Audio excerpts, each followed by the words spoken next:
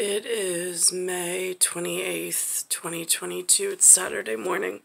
I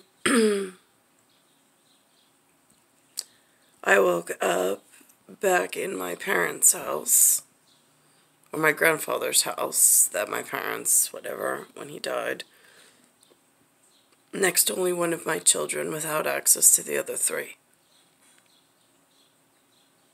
I'm in the fourth decade of my life. I'm no longer able to breathe and sustain mobility in a athletic, even being able to move into like an athletic routine or regimen at this point, because my health is failing so bad by some kind of septic occurrence that's going on between food and air and environment pollutants. I'm thinking of how I entered the world, and I'm trying to be very mindful of other situations that might be going on at the same time. I happen to be in a capital city, or they don't call it a capital here, but I happen to be in a city limit of high significance in worldly terms, being New York City. It's a well-known, tourist travel destination. It's been mentioned amongst Hollywood. So at Hollywood top, like grossing and like box office, it has significance and it's important. That's where it really matters the most for me at this point.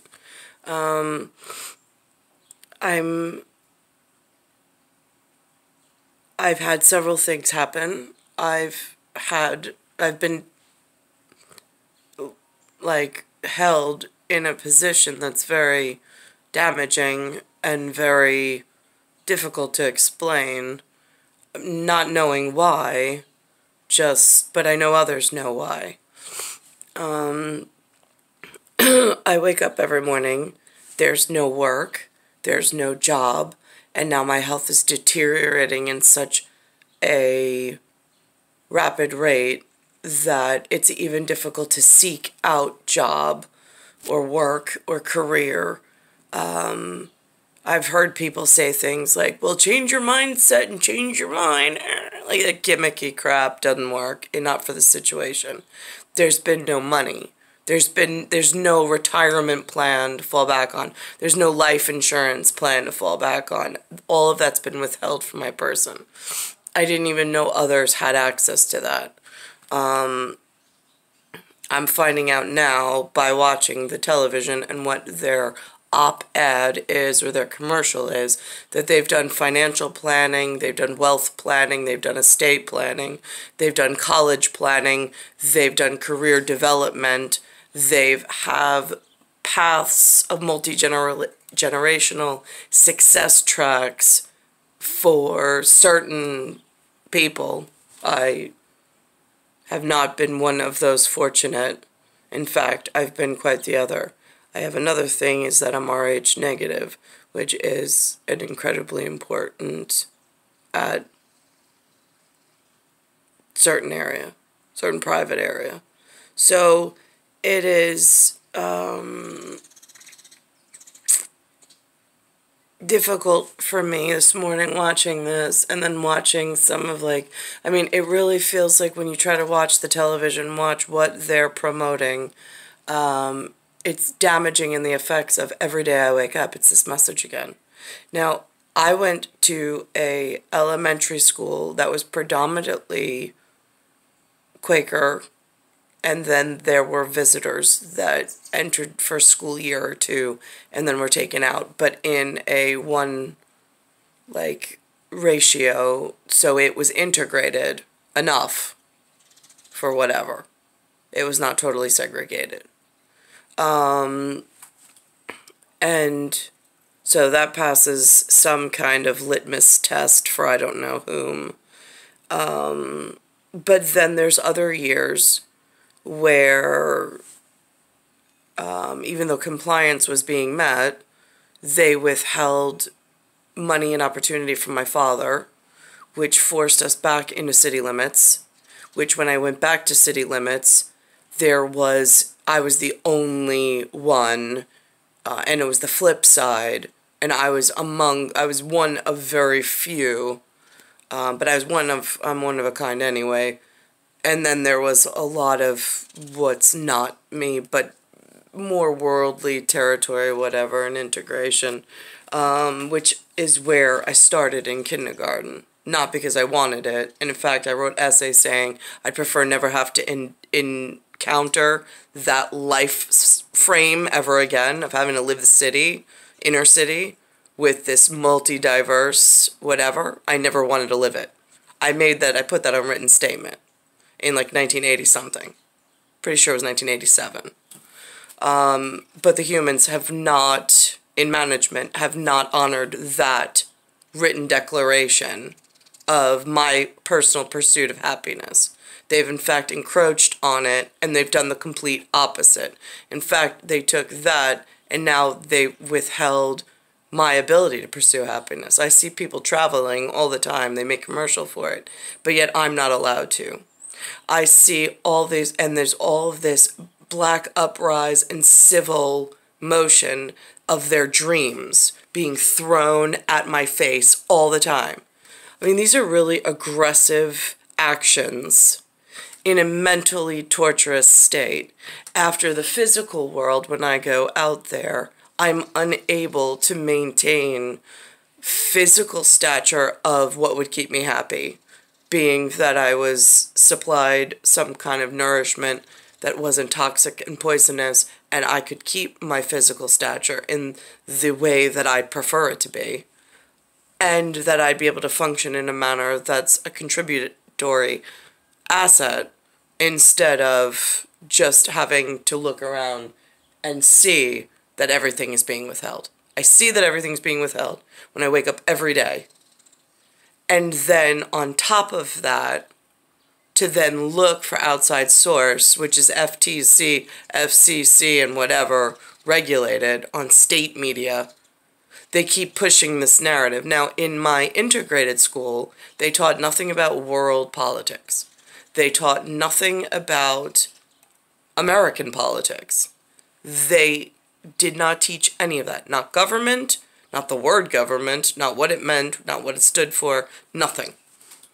So when I turn on this TV and I see this civil engineered whatever they're doing, I was not part of this engineering project of where they're allowed to stand on top of my neck and throat and ability to get to where what would make me happy.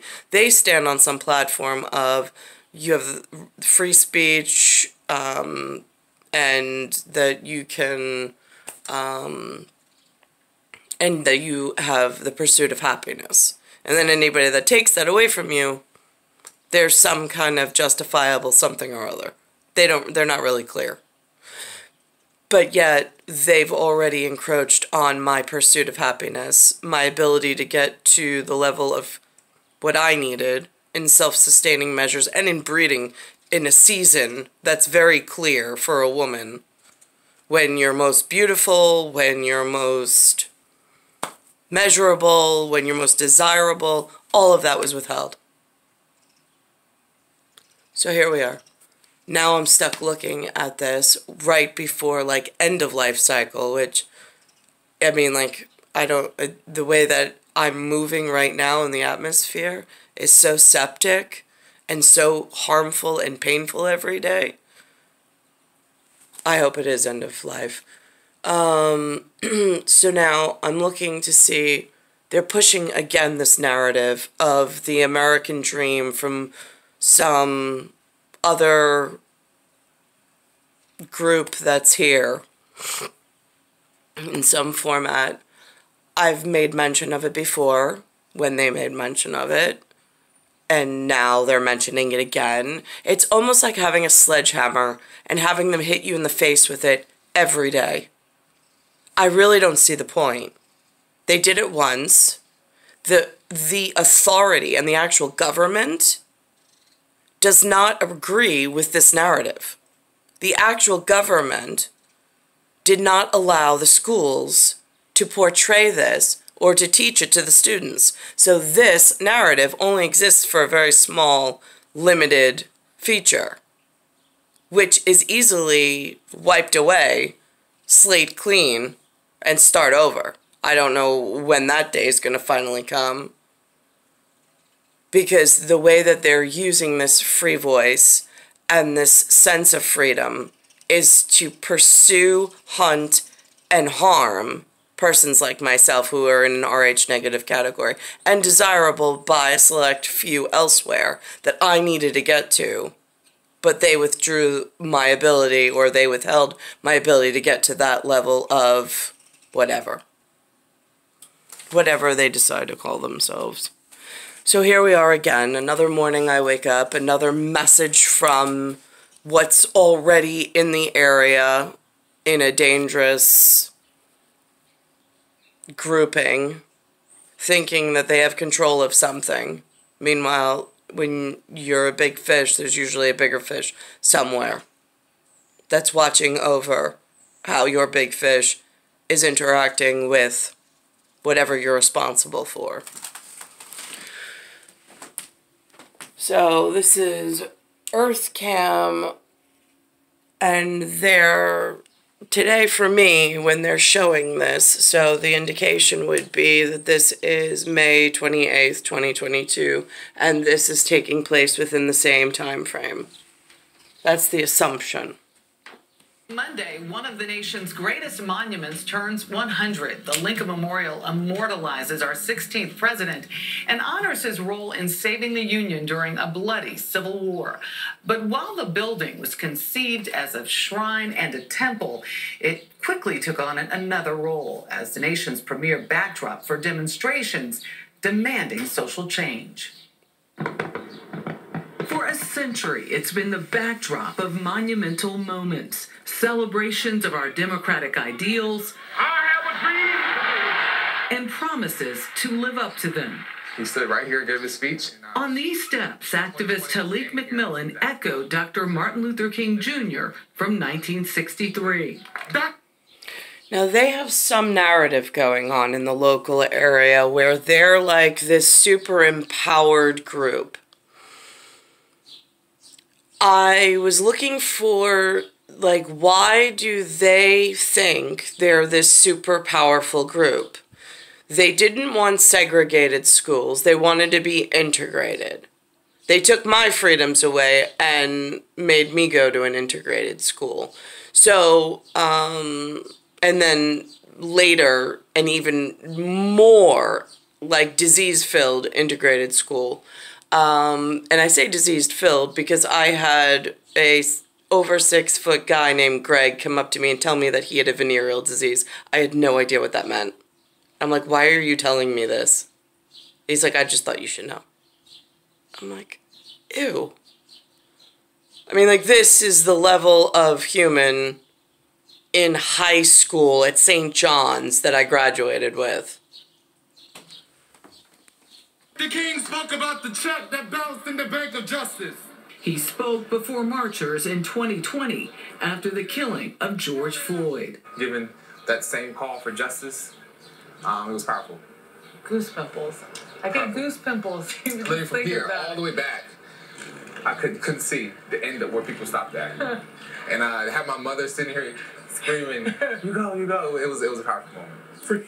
It was a powerful moment. So he's had powerful moments. He's had this great voice, this great education, this great time, this great opportunity in the same lands that I'm being held in some, where all my pursuit of happiness and all of my hopes and dreams were completely withheld from my person. Same time. For nearly its entire 100-year history, this has been a focal point for civil rights demonstrations. Mike Litterst, guard. So now I wasn't taught this. So now I have to look for an outside source because the actual government that governs over the Department of Education and what the children that call themselves Americans are allowed to learn have a very specific curriculum that is supposed to be taught to the children. I do not understand why the system was so broken when I entered it and when Linda entered it, that the utmost care of our whatever, if integration was what was on the agenda, why was my education not at top notch?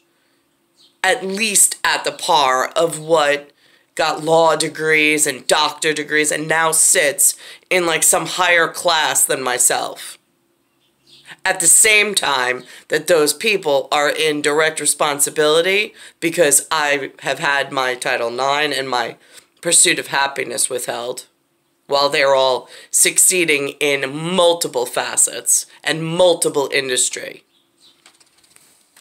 Guards the National Mall and has been a park ranger for nearly 40 years. The first documented demonstration for civil rights takes place here in 1926, just 4 years after the memorial is dedicated. So now this is a nationally historic employee. So on this educational campus of the Lincoln Memorial, would he be considered like a NASA astronaut type credible witness as to what he was told when he shows up to his employ every day, what the facts the faction wants disseminated to stay on one steady path? Because we didn't learn this in school. But if whatever comes up, there's multiple anchors of credible witnesses, incredible employment with incredible stories and suggestives by factions that were put in place to anchor in some social reality while this social engineering project is somewhere in the midst of I don't know what level of deaf confrontations they're at. Now, somewhere in the world, this is important. In this half hour with a celebration fit for a queen. Because she's been on a throne with a responsibility at some level. I don't know if she calls it, because again, I have no interaction. I don't know if they call it global. I don't know if they call it worldly. I don't know if they call it family. I'm not quite sure where the responsibility is. But they keep mentioning her in this area while this civil unrest is going on and while I'm pinned in some incestuous whatever with everything I'd never wanted to even entangle with. But she's been on a place of leadership, it looks like, for 70 years, and now she's having a celebration of just how well she's done while I'm still in this really bad position and I don't see any help anywhere. Preparations are underway to mark Queen Elizabeth's Platinum Jubilee in London next week. British flags are on display across the capital as final rehearsals get underway for next Thursday's Trooping the Colour Parade. And Sotheby's is putting dozens of royal portraits and tiaras on display, part of a month's worth of events to celebrate the Queen's 70 years as Britain's monarch. And this morning, we are getting a look at the Queen that we've never seen before. Roxana Saberi has the story. Rare glimpses from the royal archives. Now, when I was younger, first of all, my father, Louis, grew up in the Alps that looked very much like this. When I arrived, it was inner city at first, and then they moved me out to a place where this is Bear Mountain and certain things like that in the Catskills and the Adirondacks. That's what we did. And it was all about nature, constantly. Balmoral is a place one looks forward to very much. Show a young Princess Elizabeth. I think that it has an atmosphere of its own. Relaxing with her family on their Scottish estate. Narrated by the Queen, reflecting on her past. Families so often treasure their routines. Now I'm looking for some of these other quotes, and one of them is talking about a noun that is inside of this, something called a State Department, they say, I'm quoting them, says it, and she sits in front of a label that says United States, and then it's separate, it has a president next to it, which for me, I mean, I thought that in this false narrative that you have one election, you elect the one guy, which now is President Joe Biden, and he's the U.S. president. Why is an ambassador deputized almost in some secret, non-public fashion in the wrong messenger, sitting at another private meeting and in charge of United Nations and Security Council information that's not publicized to people like myself or readily accessible? How did that get to be part of this democracy or republic that they speak of? So they said that this woman, her noun is Marjorie Taylor Greene, was allowed a segregated all-black school, which means she doesn't know what went on in the white schools. It was withheld from her person. She's assuming they had better education and facility. Doesn't mean that they did. And she also is stating that in this all-black segregated high school, she was exposed to foreign service who sent in a State Department representative that opened her world to possibilities. Is that if she had gone to an integrated school then, she wouldn't have had the same opportunity? I'm just curious, because they forced me into an integrated school, and I'm now in this really dangerous position, and this woman is leading something I have no access to, which affects me and my son. Now, the other thing is, open her world to possibilities. Now, that's Warner, Werner, at this place called Landmark, which is some kind of educational program in New York City. They use that statement a lot about being world of possibilities and endless whatever in their miseducating the public as if they have some whatever. And that comes at an aerospace time of 37:12. The Lincoln Memorial piece was at 1:08:51, and the Royal Jubilee piece of celebrating 70 years while I'm still here is 1:02:03. And then I'll rewind to a aerospace time of 30:13, where they educate me on this U.S. Department of State, and she opens with what the UN Charter means, which was she's a U.S. ambassador, which, again, I haven't been given such a title or a schedule, and they say that the UN Charter was to prevent a war. That's really interesting. Which war exactly? Because she was able to go to a all-black segregated school, which put her at an advantage.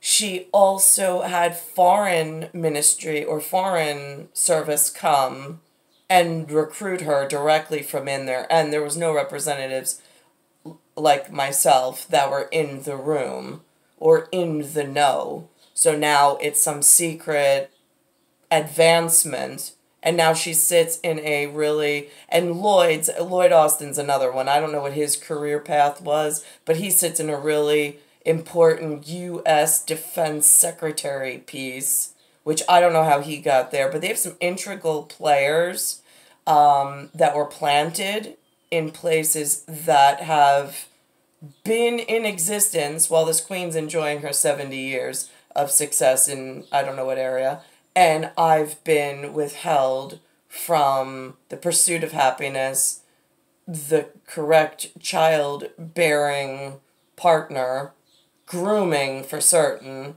and all the things that Rh negatives are supposed to look forward to in some larger existential Hollywood-like family. So let me put on the career piece that they're showing for this U.S. ambassador. So this is what the piece looks like this morning. The UN Charter was written with the express purpose of preventing a war like the one President Putin just started. Okay. I understand that, and I can appreciate that. Where I'm having problem at Security Council is when my personal rights and freedoms have been withheld. I've been, without even being on social media, I've been hunted, I've been poisoned, I've had several murder attempts on my life because of the way time and space works at time travel.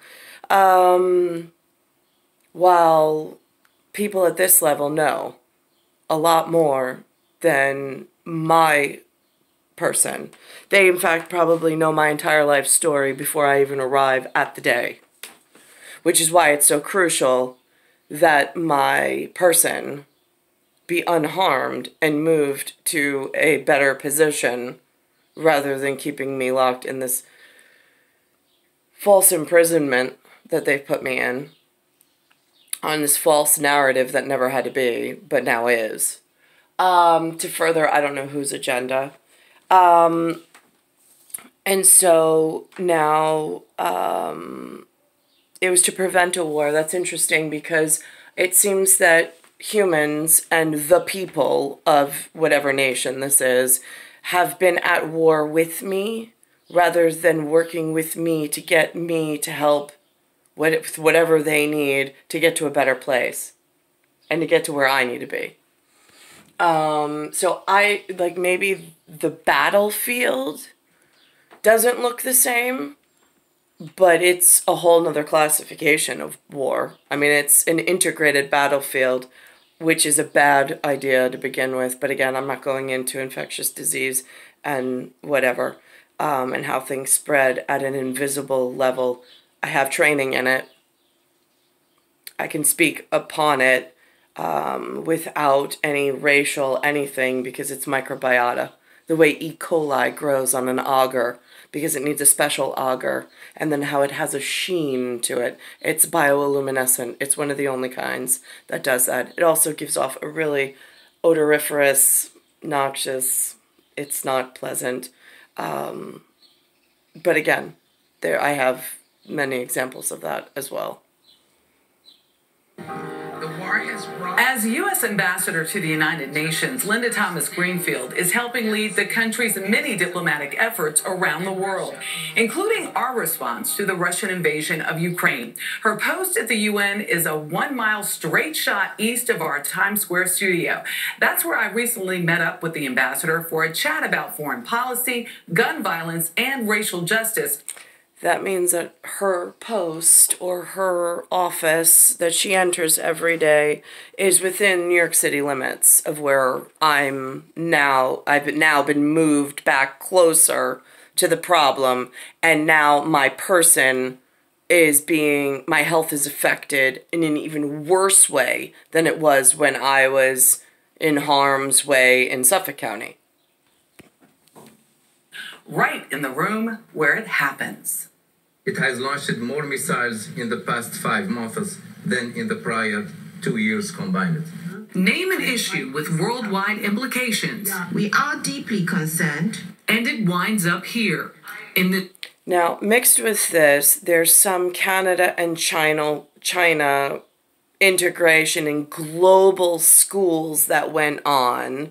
There's now some UN Security Council inside New York, which is a couple of hours by car, shorter ride by airplane. And then this gets even more convoluted as to why she was allowed segregated schools, which I think is a blessing, and she was really fortunate. And then she was bestowed extra special responsibility on top of that I was withheld. Because I wrote that I did not want to be in integrated schools, especially if it was going to affect my future or my ability to whatever. Like if I was going to be frowned upon because I was in an integrated school, I didn't want to be in one. Stately room on Manhattan's East Side. You're president of the UN Security Council. I am for the month of May. What does that feel like? It feels like a great responsibility. Leading the conversation on this 15-member council. The agenda is adopted. Is Ambassador Linda Thomas Greenfield, a 35-year veteran of the Foreign Service with posts in Europe, the Middle East, and Africa. I don't even know what Foreign Service means. I don't know how that opportunity is bestowed upon someone. I never had it offered to me. That's a problem. Along with all of the other list of problems that I've encountered along the way. She was ambassador to Liberia and is known in these halls simply as LTG. LTG. At the center of any given international crisis, the provision. Now she's sitting in front of a United States and then president, but she's just a United States ambassador. So why does she have... Oh, and boxed water is better, is what it says right there. Oh, if that's not War of the Roses. That's War of the Roses. Because somewhere in whatever territory certain people are in, they don't have access to clean water. So now they are catapulting themselves through vicious efforts in order to get to places with access to water. And then other horrific circumstances have broken out. But again, it's just, there's a battlefield, and usually, like, it's a sterile battlefield. But by the time I arrived, it's like every portal of problem is growing on the same battlefield. And I don't know why. They made mention of that in one of the Avengers movies. The original agenda for this meeting is maintenance of peace and security of Ukraine. The hottest conflict now on her plate is raging in Eastern Europe. Where are we with Russia? 4 seats away. Are we in a stalemate, a state of war? We are not in a state of war with Russia. Here in the Security Council, we are engaging with them on what is happening in Ukraine, but we're also engaging on what's happening in Syria. We're engaging on what's happening in Yemen. And what's happening in Syria and Yemen? There's been no mention of it whatsoever on the portal to elsewhere to try to understand what the heck's going on, while I'm being withheld from money, commissary, currency, like whatever like stipend you need to self-support and self-sustain and have options and have movement, even little movement, and even hold a residence. I haven't been able to have that under her job title doing whatever function this is, while other more important and pressing issues have been withheld from my person, so I don't even understand or know what else could be a contributing factor to personal security threats. And we have discussions around this. I mean, for me, this is a frivolous objective. It just is. Table on all of those issues. She is also mobilizing the Western Alliance against its aggression. If her foreign service membership is Liberia, why doesn't she sit there at the UN Council with ambassador to Liberia? Why is she the ambassador to the U.S.? Seems counterintuitive. Seems like it's helping the opposition in formulating and collating multiple prisoners of war and multiple missings in action that need to get somewhere. Today we call on Russia to stop its unprovoked, unjustified, unconscionable war. But diplomacy is hard work, especially when all 5 permanent members have veto power against UN resolutions. Now they're sitting in these positions and they're permanent, so there's no changes made. Then how do you take away the charter or how do you ratify the charter? We certainly have countries that are totally in accord with us. There are countries who are wavering, and then we have Russia and China. Russia and China. I mean, what do we call them at this stage? I call them a bromance. Not to be light about this, China has decided it will tie itself to Russia's aggression against Ukraine, which is out of character for them. For now, the United States government is aligned, with Congress passing a bipartisan $40 billion Ukrainian aid package. And if Ukraine falls, then what? We're not going to sit back and allow Ukraine to fall. She left the State Department in 2017. Like, my whole thing is that if this is the face of the nation, I have a different face for a different nation completely. So if China and Russia thinks that this is acting in some deputized format, but meanwhile it has foreign relations with Liberia, that puts me in, again, it puts me in harm's way.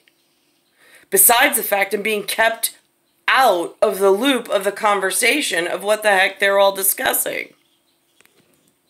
And returned to become a formal member of President Biden's cabinet as UN ambassador. How often do you get to those cabinet level meetings? I attend every cabinet meeting. I have never been invited to one cabinet meeting. Not one. Don't even know what they look like. Don't know how they form. Don't know who's involved. Journey here began in the tiny segregated town of Baker, Louisiana. She was protected by her close-knit family. But that said, that must be so wonderful to have that level of protection. We had crosses burnt by the Klan in our community every single weekend.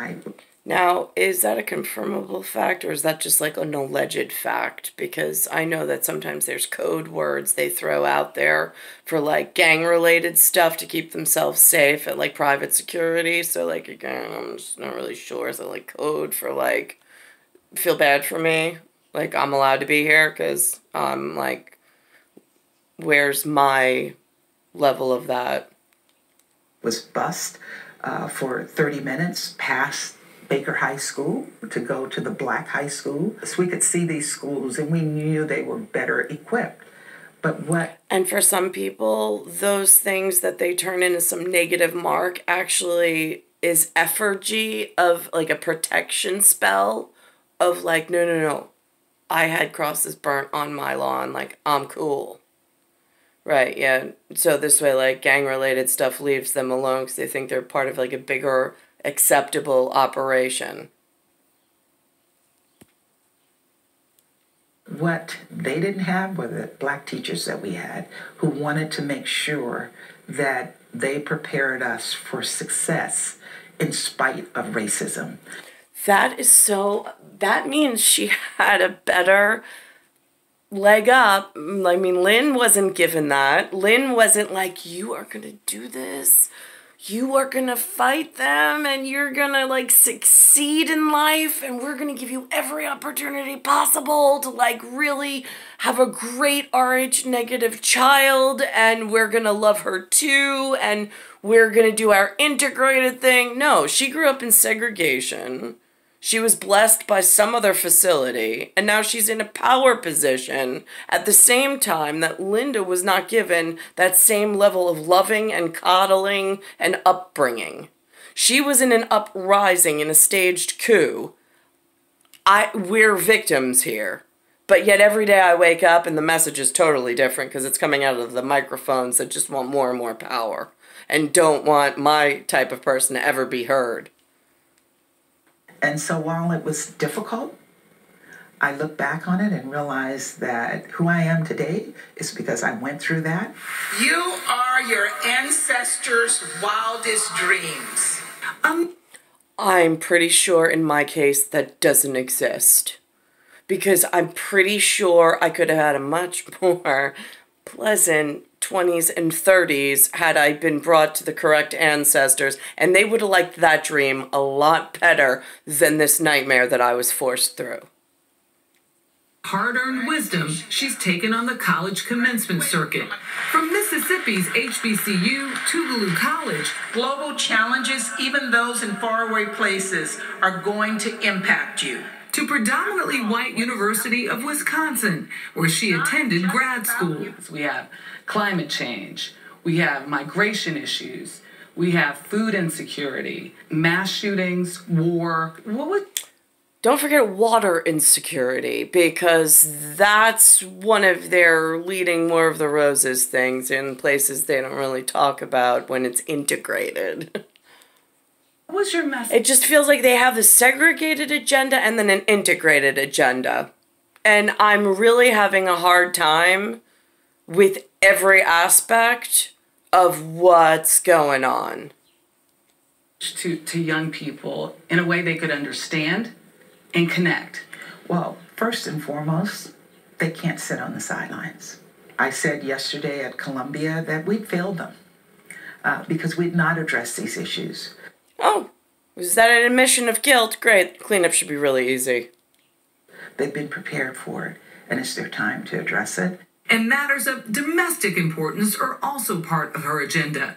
We spoke to her just 2 days after the grocery store massacre in Buffalo, New York. What do you think this says to the folks who are leading other nations, who are representing other nations? You know, it's interesting. So last night I started getting text messages on the Security Council WhatsApp group expressing condolences to me and to the United States for what happened. I think they understand that we do have a crisis in the United States.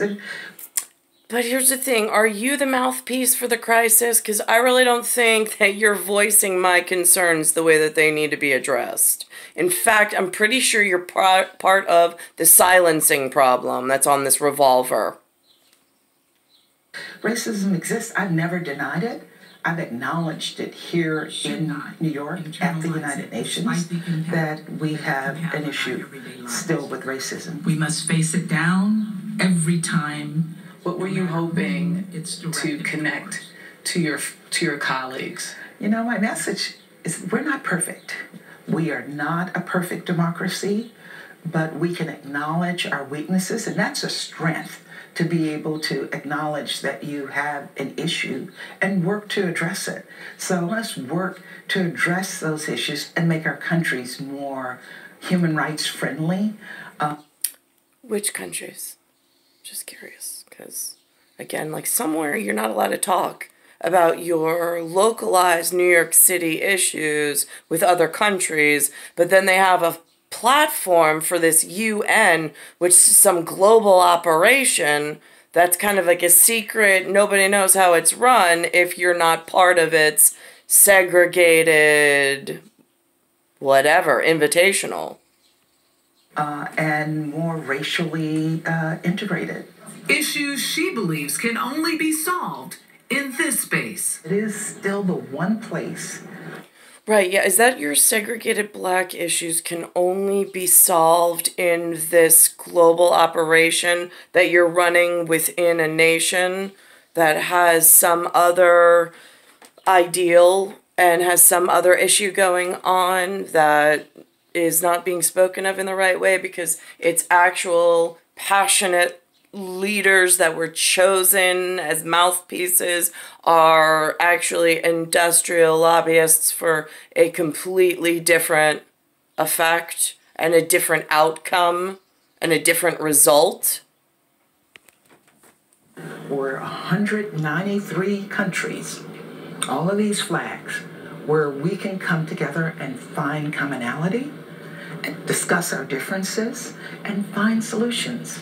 So are those the 193 targets to take out in its entirety? I'm just curious, for the indigenous population of this area is being replaced by something that these 139 they have agreement with, and they seem to care very little about the preservation of the personal safety rights of people that look like me and my children.